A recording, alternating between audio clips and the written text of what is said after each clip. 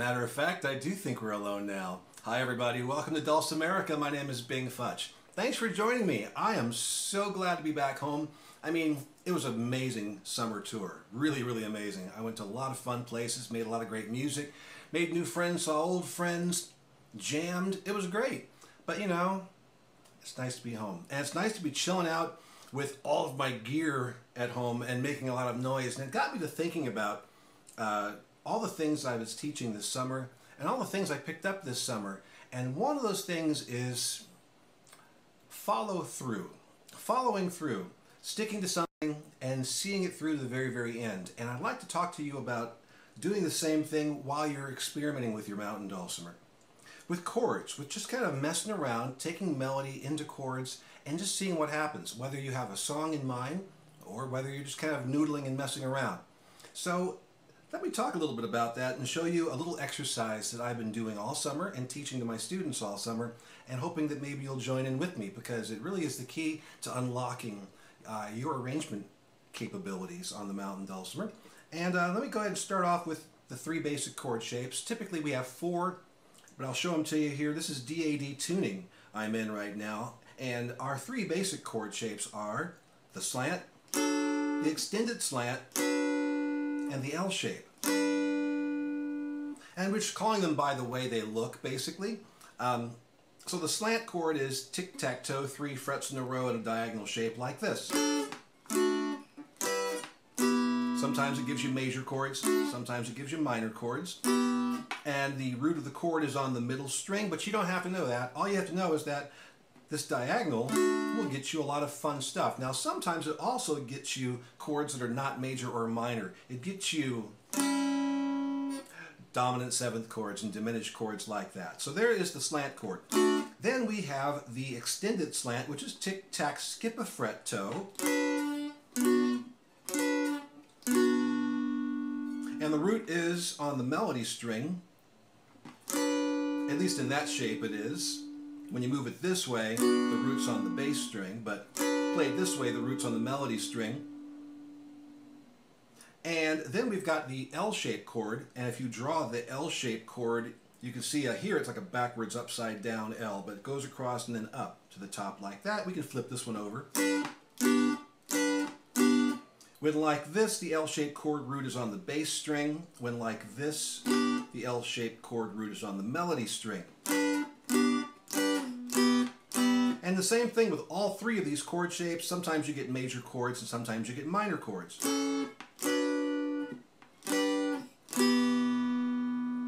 It's just the nature of our instrument, basically. And you can get other funky chords if you don't create the same spacing. And you can get a lot of really interesting types of chords that we can kind of play around with.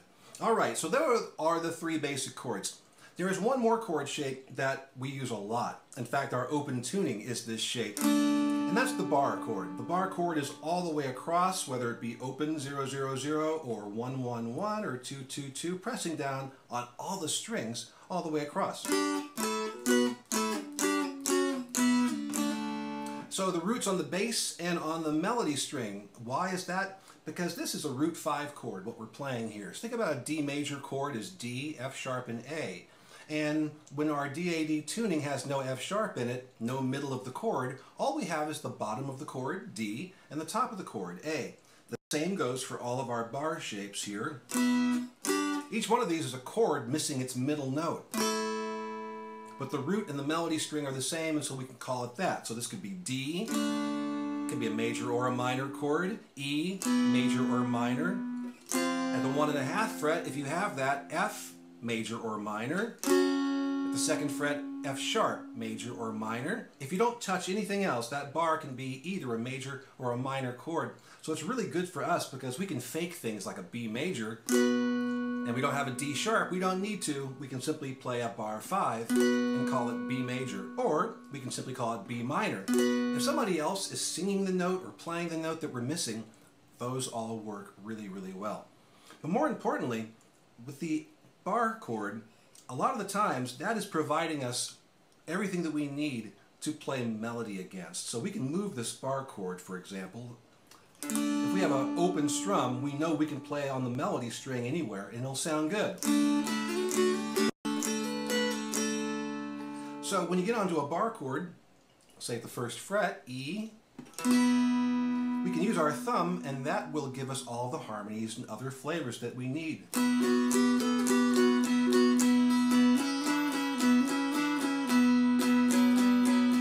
We've got all kinds of things we can do with our thumb on all three strings, as long as we hold that bar down like that. And then we can change what the lowest note is and the harmonies to that by simply moving the bar up. And now we also have access to another scale or a series of scales.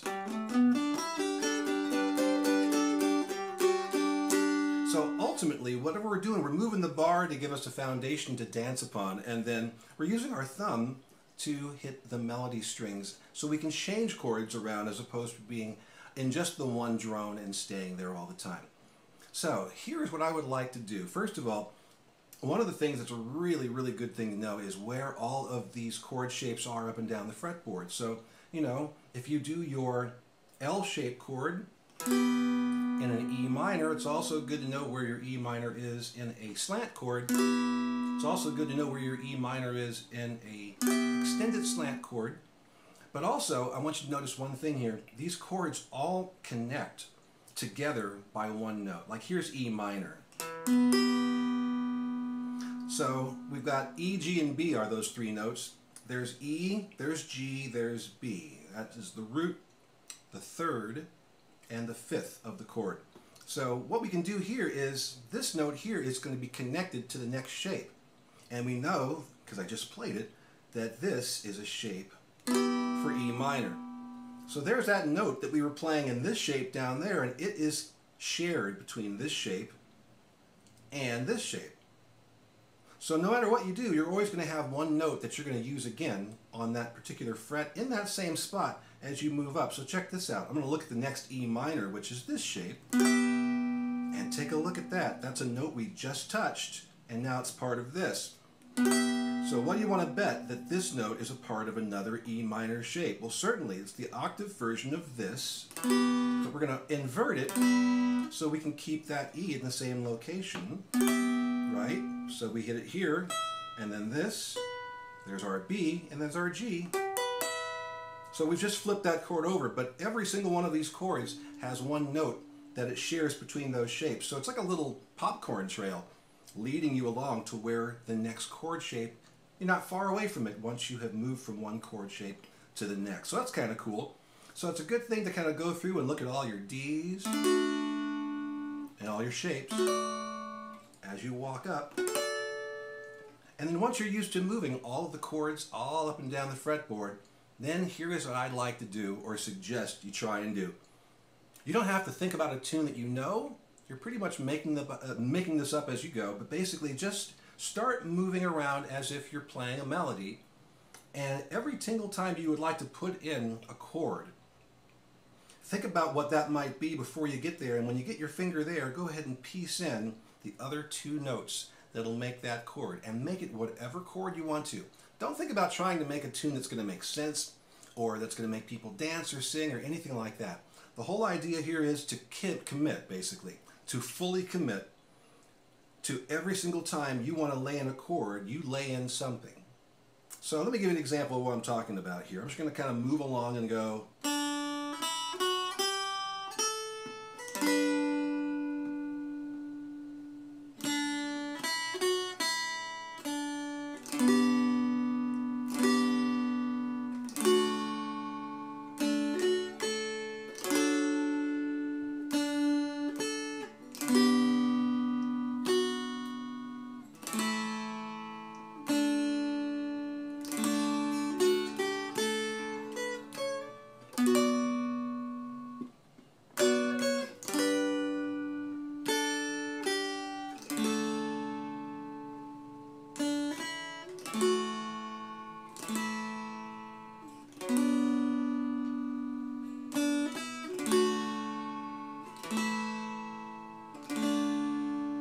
Find yourself at a little stopping point, that's a good point to stop and go. Of course it's a good place to stop. It's a stopping point. I haven't had my coffee yet, I'm sorry. Anyway, The whole idea here is not to plan something out because you'll be thinking about things differently. Allow yourself to kind of just move through and then lay down any chord that's going to mesh together with the note that you're playing. Remember that you don't necessarily have to just go down from the melody. You can also build up from the melody as well.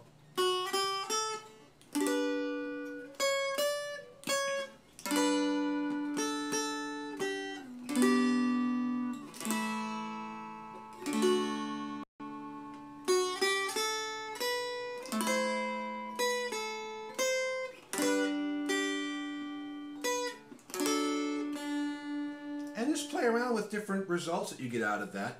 And you know, if you already sort of know a little bit about organization of harmonies and chords, moving your progressions around, then you might have some ideas about how you want to finish up some different lines, where you want to go, and that's fine too. The idea here is that no matter what level you're at, you should be able to sort of just poke around and challenge yourself to always come up with a little something interesting every single time you play, whether it be 8 measures, 16 measures, or a full song that you make up on the fly. And what's really neat is you can learn some stuff from yourself while you're in the moment, focusing. Record what you're doing on your phone and listen to it later. You might listen and go, I don't remember doing that. That's rather cool. I think I'll do it again. Thanks everybody. We'll see you next week.